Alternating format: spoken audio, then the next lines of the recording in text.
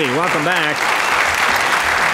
My next guest is one of the few producers who's as well known as the stars of his shows. He's given us shows like All in the Family, Maude, The Jeffersons, Sanford and Son, Good Times, many others.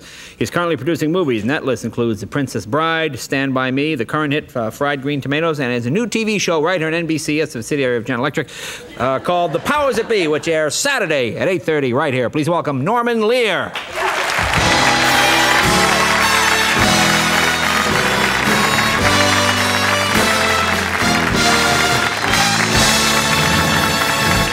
I must say, that's the phoniest toupee I've seen in years.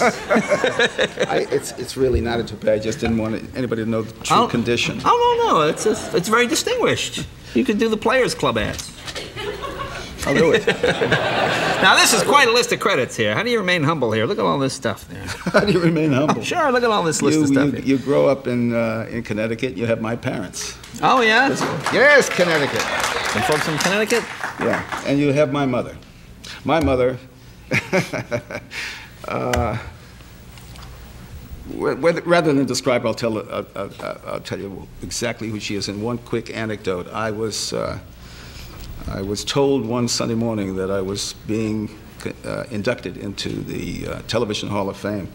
The people I was being inducted with included William Paley and David Sarnoff and Lucille Ball and Milton Berle and Patty Chayefsky, and I call my mother, excited, have to tell my mother. So I said, Mother, I just got this telephone call. I'm not even supposed to know it. A friend wanted me to hear it.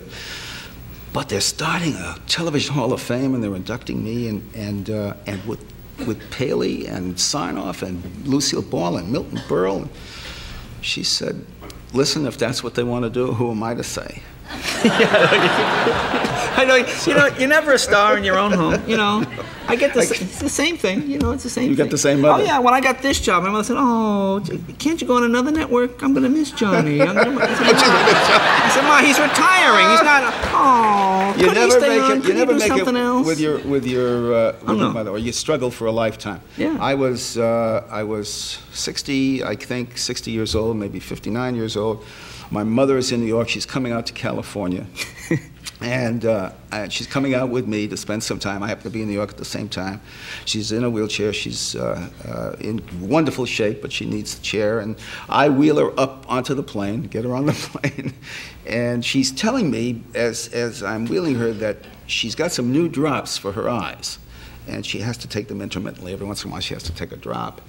And we sit down. She's at the aisle, so she can get up quickly if she needs to. And I'm at the bulkhead, and a stranger, we're up in the air, we're about 20 minutes, and a strange guy is walking down the aisle. She pulls him by the shirt sleeve, and she's looking into her purse, and she takes out the eye drops, and she says, pardon me, sir, she says, I need an eye drop in this eye, and I wonder if you'd be good enough to... So the guy's a nice man. He takes out the eye drop, he puts it in her eye, and he moves on, and I'm sitting there. And I said, Mother, why did you ask a stranger to put an eye drop in your eye? And she said, well, you have to be very careful. So I said, but I'm 59 years old, and I can be careful. I know how to do that. She said, well, you have to be very patient. I said, Mother, she said, look at that. That's some patience.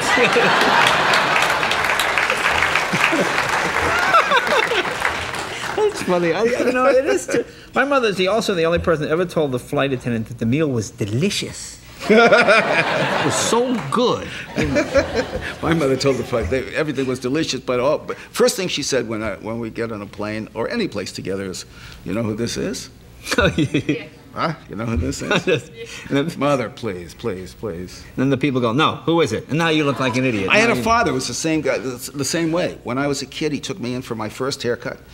It was obviously a long time ago, and it was quite a job, yeah. One of those long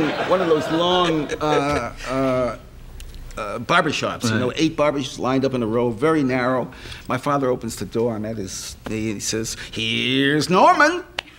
Before, here's Johnny. Yeah. He says, here's Norman. And I'm begging him, don't do this. Don't announce me this way. I'm 4 or 5 years old, but here's Norman. Now, you started out as a comedy writer also, right? I still write. No, I don't mean that way. I mean writing Yeah. gags. I don't mean writing sitcoms. Oh, yeah. No, I mean writing jokes. I mean, I know Writing you're a writer, jokes, obviously. writing stand-up. Did you write stand-up for anybody, any of the famous I comedians? wrote, Ed Simmons and I were partners, and we wrote something for, the first thing we wrote and sold for more than $40 or $35. We had an idea one day for Danny Thomas, and Thomas, we knew was with the William Morris office. So I called the William Morris office as fast as I could talk. There was no way we alone could get his number, find out how the hell to reach him. So I called it, I got a secretary on the phone as fast as I could talk. I said, this is Norman Lear. I'm at the airport now. I've been out here for 3 days. I'm with the New York Times. I've been talking to Danny Thomas, doing a big story. I'm going to file it as soon as I get to New York, and I'm going to be writing it on the airplane. I have 2 questions to ask him, and some nervous person gave me his phone number. Oh, that's pretty good. So I called him at home and said, introduced myself. He loved the way we got to him.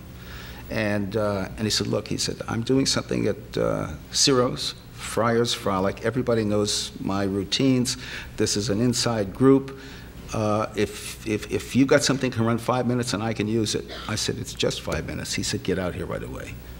I said, well, it's going to take a couple hours to get out there. He said, why? You said you're in Hollywood. I see we hadn't written it yet. We just had the idea. Never thought we'd get this far. Right. So we sailed out to, anyway, sold it to him. Paid $500, said he'd give me another $1,000 if it worked. Used it for 11 years after that. Boy, that's pretty and good. And gave the $1,000 many times to St. Jude. Oh, yeah. Well, he was always a good guy. He was a terrific guy. Let me ask you about the new show now. It's this kind of thing I like. It's about a goofy politician there. We have a clip. Does it need some setup? Well, you just have to think. We view him as just your typical empty suit politician. We see a lot of them these days. Hard to imagine, huh? And it speaks for itself. All right, let's take a look. I thought I was watching the news for a minute. Norman Lear, be right back right after this.